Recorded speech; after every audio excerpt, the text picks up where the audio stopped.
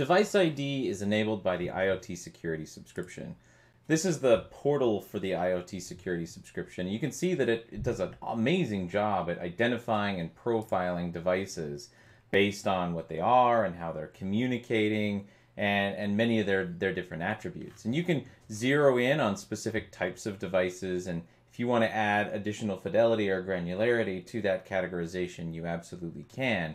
But how this marries back to the firewall, this discovered information is sent to your firewall, and you can see here I'm looking at in the CLI some of my IoT different types of commands, and if you want to see the mappings, and this has got a little bit of wrap to it, but you can see just a bunch of devices have been synced back to the firewall. And when I go look inside of my firewall, I've got a type of device here, this 117 IP, and I can see it in my logs, and you can see that it's being denied by my authentication policy based on its source address. And IoT Security is contributing several columns to the log here. And I don't know what Arcadian Technology Corporation is, so I may want to go look this up.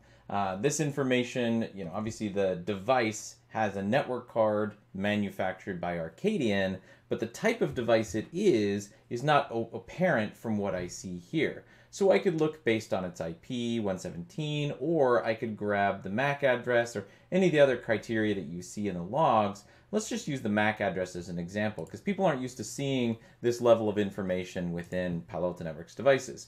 Now, I did a search before, and you can see here that F760 does show up. And if I click on this, it jumps me straight to that device. And you can see all of the automatically discovered information about that device right up here. It's Arcadian, it's a network device. We're still in the process of profiling this device, so we're only 60% through the learning behavior. And this fidelity may get more granular or better over time, but I'm really curious to know what this type of device is right now. And you can see the different types of devices it's talking to and the different app IDs it's got. But look here into this network usage. I think this is really neat. And one thing that jumped out to me immediately was this avpro.global.yamaha.com. And it turns out this Yamaha device, that's my home theater system. So I can come up here if I want, and instead of waiting for the baselining to finish, I can go ahead and change the vendor to Yamaha. And then I can go down and add a description, stuff like that. And this information will then synchronize back to my firewall. Now, one other cool thing while I'm looking at my devices, if I decide, you know what, there's a type of device here that I'm really nervous about, and I want to go ahead and create a policy based on what this type of device is doing, or type of device that it is, or where it's communicating, I can come over here to policy sets, and you can see I've got a few that I've already created, and I can create more very easily under the devices page. You'll see once this loads the option to create a policy kind of in line here once I jump into specific device categories.